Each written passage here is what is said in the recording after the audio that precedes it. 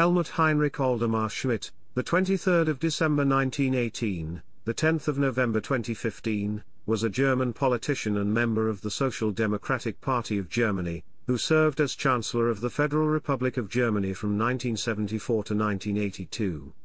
Before becoming Chancellor, he had served as Minister of Defense and as Minister of Finance. In the latter role he gained credit for his financial policies. He had also served briefly as Minister of Economics, and as acting Foreign Minister.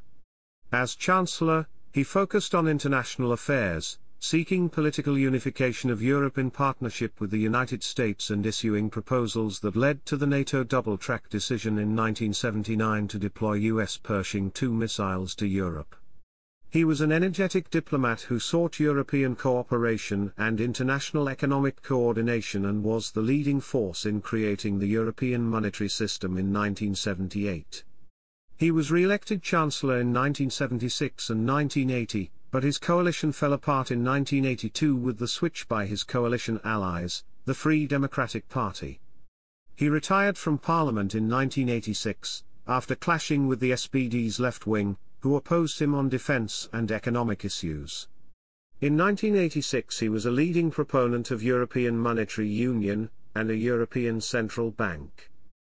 Chapter 1, Background, Family, Early Life and Education. Helmut Schmidt was born as the eldest of two sons of teachers Ludovica Koch and Gustav Ludwig Schmidt in Barmbek, a working-class district of Hamburg, in 1918. Schmidt studied at Hamburg Lichtwerk School, graduating in 1937. Schmidt's father was born the biological son of a German Jewish banker, Ludwig Gumpel, and a Christian waitress, Friederike Wenzel, and then covertly adopted, although this was kept a family secret for many years. This was confirmed publicly by Schmidt in 1984, after Valéry Giscard d'Estaing revealed the fact to journalists, apparently with Schmidt's assent. Schmidt himself was a non-practicing Lutheran. Schmidt was a group leader in the Hitler Youth Organization until 1936, when he was demoted and sent on leave because of his anti-Nazi views. However, newly accessible documents from 1942 praise his impeccable National Socialist behavior, and in 1944 his superiors mentioned that Schmidt stands the ground of National Socialist ideology, knowing that he must pass it on. On the 27th of June 1942, he married his childhood sweetheart Hannelore Loki Glaser. They had two children, Helmut Walter, and Suzanne, who works in London for Bloomberg Television. Schmidt resumed his education in Hamburg after the war, graduating in economics and political science in 1949. Chapter 2, Military Service. Schmidt planned to study without interruption, therefore volunteered at age 18 for military service in 1937. He began serving with an anti-aircraft battery of Luftwaffe at Vegesack near Bremen. In World War II, after brief service on the Eastern Front during the invasion of the Soviet Union in 1941, he returned to Germany in 1942 to work as a trainer and advisor at the Ministry of Aviation. During his service in World War II, Schmidt was awarded the Iron Cross Second Class. He attended the People's Court as a military spectator at some of the show trials for officers involved in the 20th of July plot, in which an unsuccessful attempt was made to assassinate Hitler at Rastenburg, and was disgusted by Roland Freisler's conduct. Toward the end of the war, from December 1944 onwards, he served as an Oberleutnant in the Flak Artillery on the Western Front during the Battle of the Bulge and the Ardennes Offensive. He was captured by the British in April 1945 on Lunenburg Heath, and was a prisoner of war until August of that year in Belgium. In 1958 Schmidt was promoted to Hauptmann of the Bundeswehr Reserve. Chapter 3, Early Years Post-Second World War. Schmidt joined the Social Democratic Party of Germany in 1946, and from 1947-48, was the leader of the Socialist German Student League, the student organization of the SPD. Upon graduating from the University of Hamburg, where he read economics, he worked for the government of the city-state of Hamburg, working in the Department of Economic Policy. Beginning in 1952, under Karl Schiller, he was a senior figure heading up the Behörde für Wirtschaft und Verkehr. He was elected to the Bundestag in 1953, and in 1957 he became a member of the SPD parliamentary party executive. A vocal critic of conservative government policy, his outspoken rhetoric in parliament earned him the nickname Schmidt-Schnauzer. In 1958, he joined the National Board of the SPD, and campaigned against nuclear weapons and the equipping of the Bundeswehr with such devices. He alarmed some in his party by taking part in maneuvers as a reserve officer in the newly formed Bundeswehr. In 1962, he gave up his seat in parliament to concentrate on his tasks in Hamburg. Chapter 4, Senator. The government of the city-state of Hamburg is known as the Senate of Hamburg, and from 1961 to 1965, Schmidt was the Innensenator, the Senator of the Interior. He gained a reputation as a macher, someone who gets things done regardless of obstacles, by his effective management during the emergency caused by the 1962 flood, during which 300 people drowned. Schmidt used all means at his disposal to alleviate the situation, even when that meant overstepping his legal authority, including employing the federal police and army units. Describing his actions, Schmidt said, "I wasn't put in charge of these units, I took charge of them." He saved a further 1,000 lives and swiftly managed the rehousing of thousands of the homeless. Chapter 5, Return to Federal Politics. In 1965, he was re-elected to the Bundestag. In 1967, after the formation of the Grand Coalition between the SPD and the Christian Democratic Union, he became chairman of the Social Democratic Parliamentary Party, a post he held until the elections of 1969. In 1968, he was elected deputy party chairman, a post that he held until 1983. Unlike Willy Brandt and Gerhard Schröder, he never became chairman of the party. In October 1969, he entered the government of Willy Brandt as defense minister. During his term in office, the military conscription time was reduced from 18 to 15 months, while at the same time increasing the number of young men being conscripted. Additionally, Schmidt decided to introduce the Bundeswehr universities in Hamburg and Munich to broaden the academic education of the German officer corps, and the situation of non-commissioned officers was improved. In July 1972, he succeeded Karl Schiller as Minister for Economics and Finances, but in November 1972, he relinquished the Economics Department, which was again made a separate ministry. Schmidt remained Minister of Finances and faced the prospect of rising inflation. Shortly before the oil shock of 1973, which rattled Britain and United States, Schmidt agreed that European currencies should be floated against the US dollar. He remained in charge of finance until May 1974. Chapter 6, Chancellor. Schmidt became Chancellor of West Germany on the 16th of May 1974, after Brandt's resignation in the wake of an espionage scandal. The worldwide economic recession was the main problem his administration faced, and Schmidt took a tough and disciplined line, in reduction of public spending. Schmidt was also active in improving relations with France. Together with the French President Valéry Giscard d'Estaing, he was one of the fathers of the World Economic Summits, the first of which assembled in 1975. In 1975, he was a signatory of the Helsinki Accords to create the Conference for Security and Cooperation in Europe, the precursor of today's US.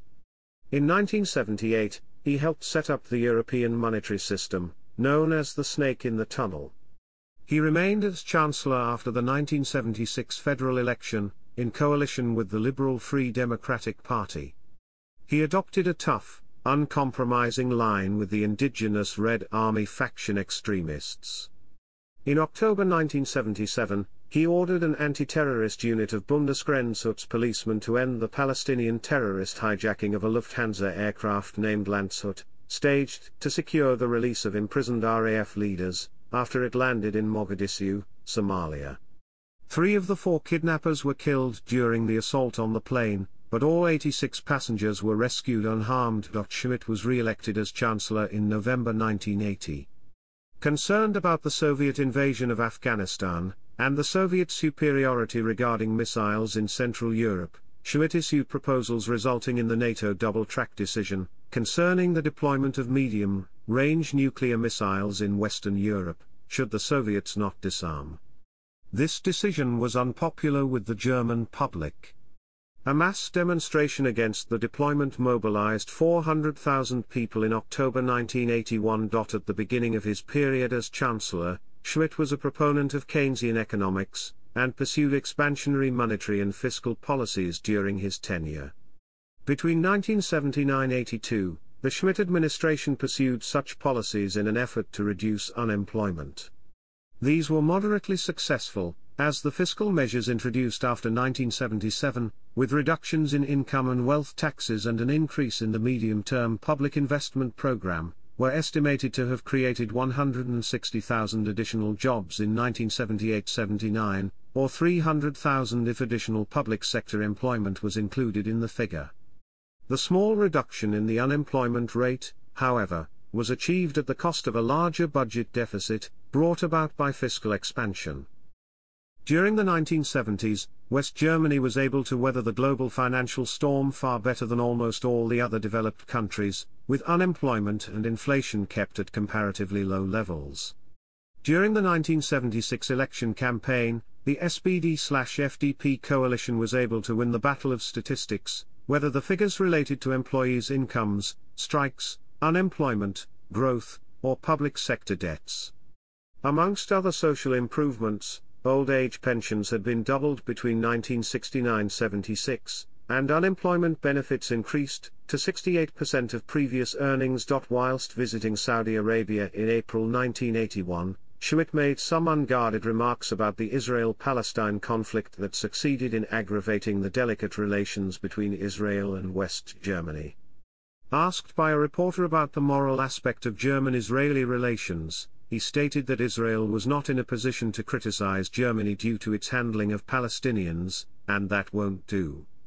And in particular, it won't do for a German living in a divided nation and laying moral claim to the right of self-determination for the German people.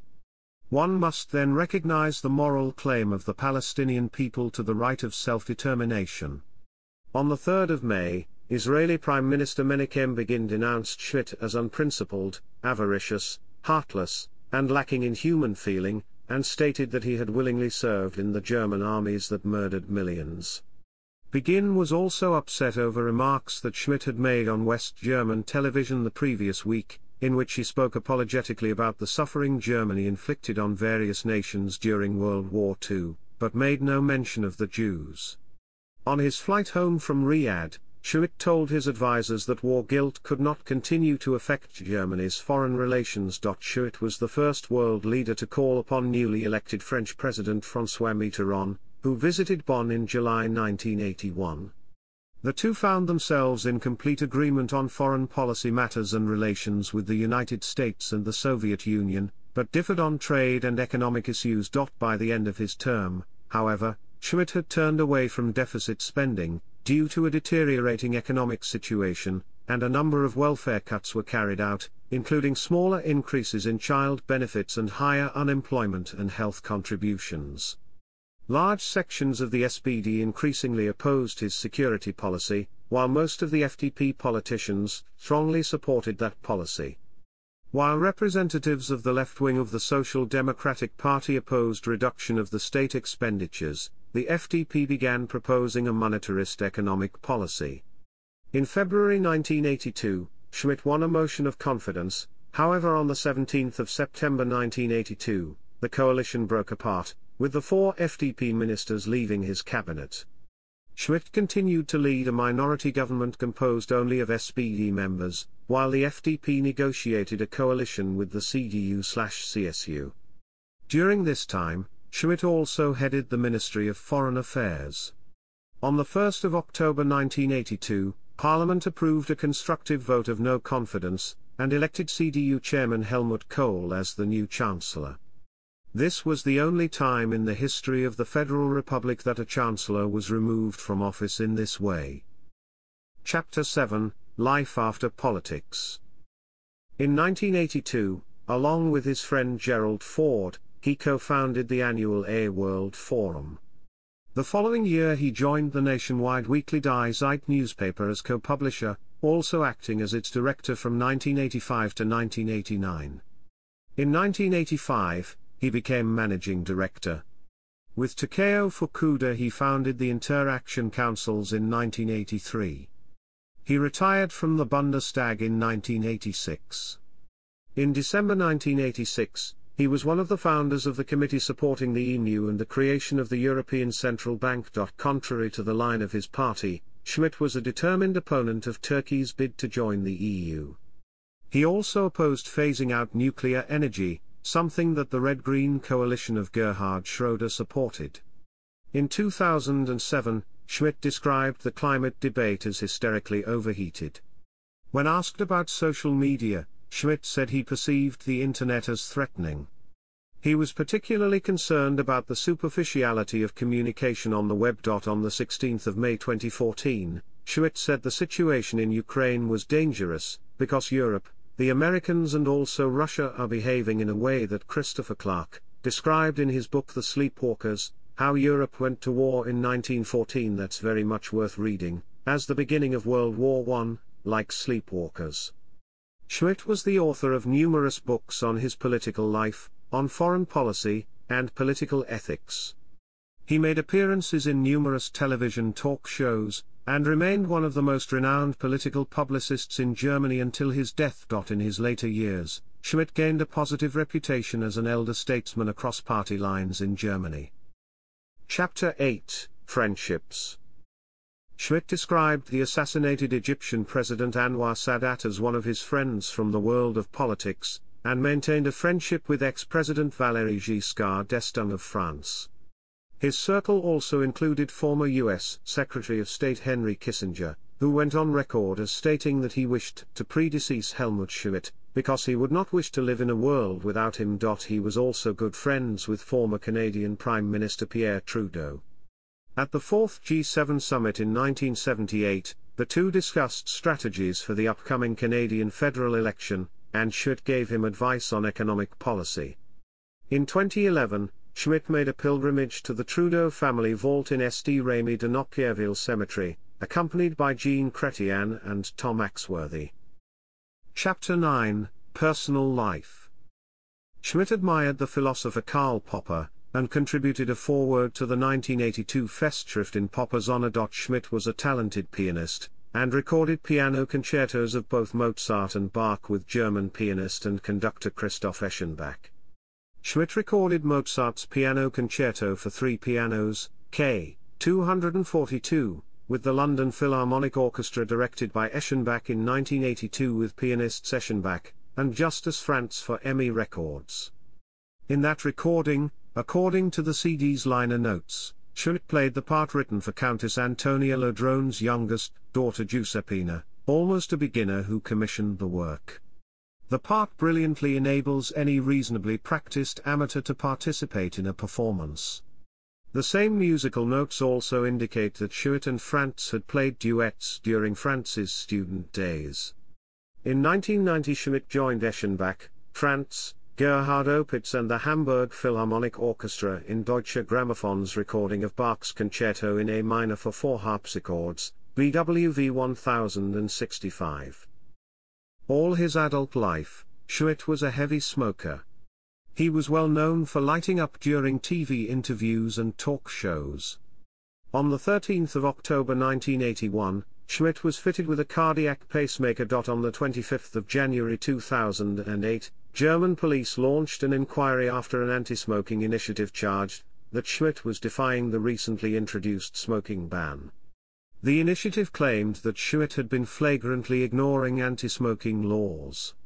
Despite pictures in the press, the case was subsequently dropped after the public prosecutor's office ruled that Schmidt's actions had not been a threat to public health. On the 6th of April 2010, with a lifespan of 33,342 days, he surpassed Konrad Adenauer in terms of longevity, and at the time of his death was the oldest former chancellor in German history. His wife of 68 years, Loki Schmidt, died on the 21st of October 2010, aged 91. At the beginning of August 2012, Schmidt gave an interview on German television and revealed that at 93 years of age, he had fallen in love again. His new life partner was his over 57 years long-standing associate Ruth Lower. Chapter 10 Section 1, Illness, Death and State Funeral. On the 2nd of September 2015, Schmidt underwent surgery for a vascular occlusion in his right leg. On the 17th of September, he was discharged from hospital. After initial improvement, his condition worsened again on the 8th of November, with his doctor saying he feared for the worst. Schmidt died in his Hamburg home on the afternoon of the 10th of November 2015, aged 96. At the time of his death, he was the longest-lived German Chancellor. A state funeral for Schmidt was held on the 23rd of November at the Protestant St. Michael's Church, Hamburg, where Loki Schmidt's funeral had been held. German Chancellor Angela Merkel, in remarks to mourners, said, "He will be missed. He was an astute observer and commentator, and it was with good reason that he had a reputation for dependability." Others who spoke included former U.S. Secretary of State Henry Kissinger. Speaking in German, he lauded Schmidt for vision and courage, based on the principles of reason, law, peace and faith, and said Schmidt had been a kind of world conscience. Among the 1,800 who attended were German President Joachim Gauck, former U.S. Secretary of State Henry Kissinger and former French President Valéry Giscard d'Estaing, whose tenure in office paralleled Schmidt's as German Chancellor. Other guests included former Chancellor Gerhard Schröder, former Presidents Christian Wulff, Horst Köhler, Roman Herzog and Hamburg's Mayor Olaf Scholz. A flag-draped coffin containing the remains of the former Chancellor, also a former German defense minister, was escorted by the German Army's Vok Battalion from St. Michael's to Ohlsdorf Cemetery for a private interment ceremony. Helmut Schmidt's remains were buried there one day later, in the family grave alongside the remains of his parents and his wife, Loki. Chapter 10, Honors and Awards. Helmut Schmidt received a number of accolades. Among those offered was the Grand Cross Order of Merit of the Federal Republic of Germany, which he chose not to accept in Hanseatic tradition in line with the history of independence of Hamburg. In 2003, the University of Germany's Federal Armed Forces in Hamburg was renamed Helmut Schmidt University, University of the Federal Armed Forces Hamburg in 2003, in honor of the politician who, as Minister of Defense, had introduced mandatory academic education for German career officers. Chapter 11 Section 1, Freedom of the City. 1983, Hamburg. 1983, Bonn. 1983, Bremerhaven. 1989, Berlin. 1995, Güstrow.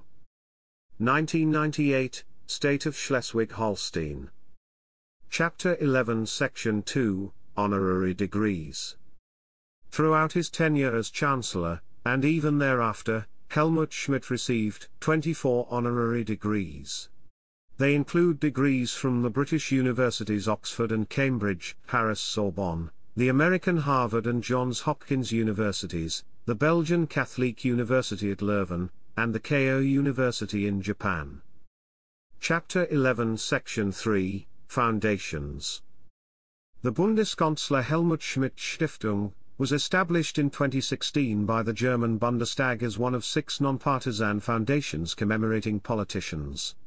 Its aim is to honor Helmut Schmidt's historic achievements and to work on political issues Helmut Schmidt was concerned with throughout his political life and which have lost none of their relevance today. The foundation's headquarters are located in Hamburg. Chapter 11 Section 4, Awards. 1978, Theodor Heuss Prize for his crisis management in the time of RAF terror. 1978, Peace Prize of the Louise Weiss Foundation in Strasbourg. 1986, Athena Award of the Alexander S. Onassis Foundation. 1988, Red Cross for Freedoms Award. 1989, Prize the Political Book Award of the Friedrich Ebert Foundation for Men and Powers. 1990, Friedrich Schädel Literature Prize for Men and Powers. 1996, Spanish Journalism Prize Godot. 1998, Carlo Schmidt Prize. 2001, Gold Medal of the Foundation Jean Monnet, for his dedication in the service of the European Monetary Union. 2002, Martin Buber Plaque. 2002, Dolph Sternberger Prize. 2005, Prix des Generations of the initiative Viva 50+.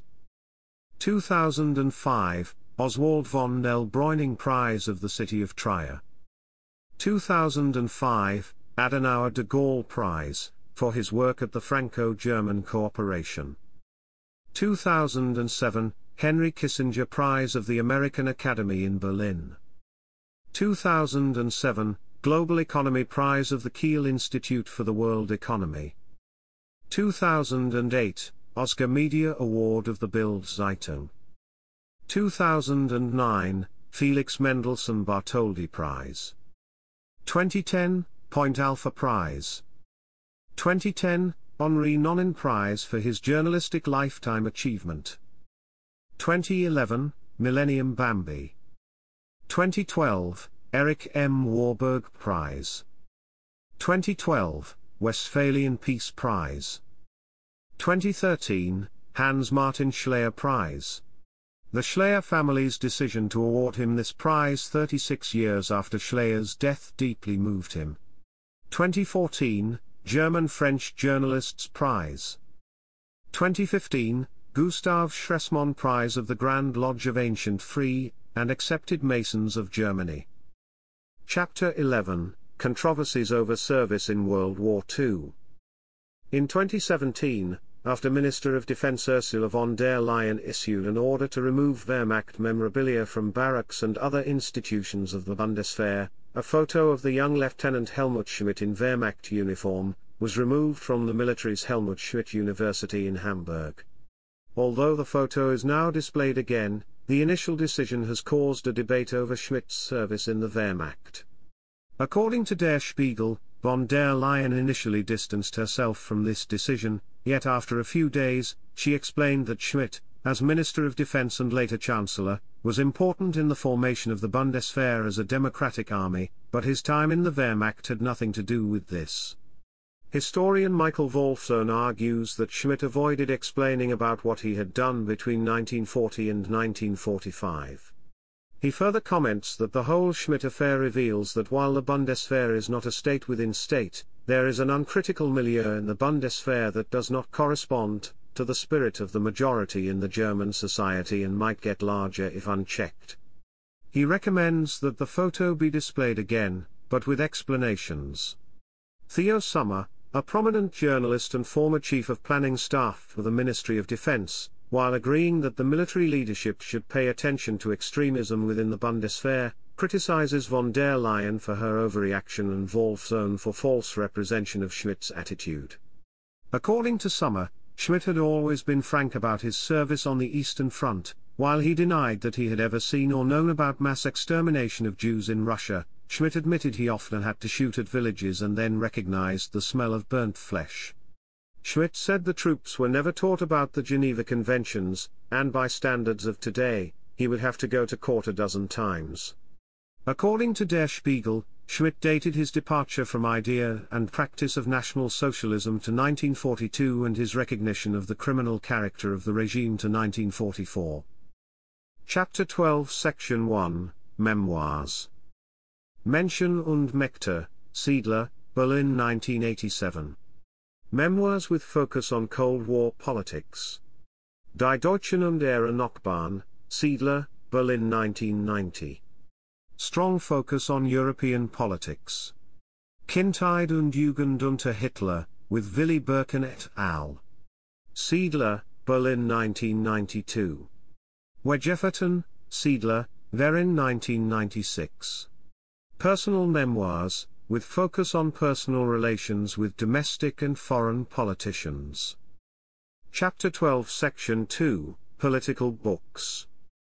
Schmidt, Helmut. Balance of Power. Kimber. ISBN 978-07183-01125.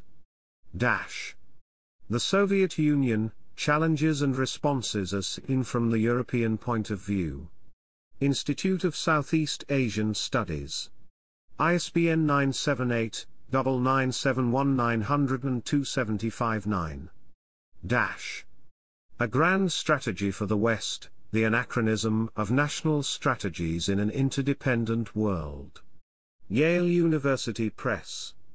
ISBN 978-0300-040036. Men and Powers, A Political Retrospective. Random House. ISBN 978-0394-56994-9. Kung, Hans. A Global Ethic and Global Responsibilities, Two Declarations. SCM, Press. ISBN 978-0334-0274009. Bridging the Divide, Religious Dialogue and Universal Ethics. Queen's Policy Studies. ISBN 978-155339-220. Auf der Suche nach einer öffentlichen Moral. Stuttgart, DVA. Die Selbstbeotung Europas. Stuttgart, DVA. Die Mächte der Zukunft. Gewinner und Verlierer in der Welt von morgen. Munich, Siedler. Siren, Frank. Nachbar China, Econ. Berlin. Außerdienst. Munich, Siedler.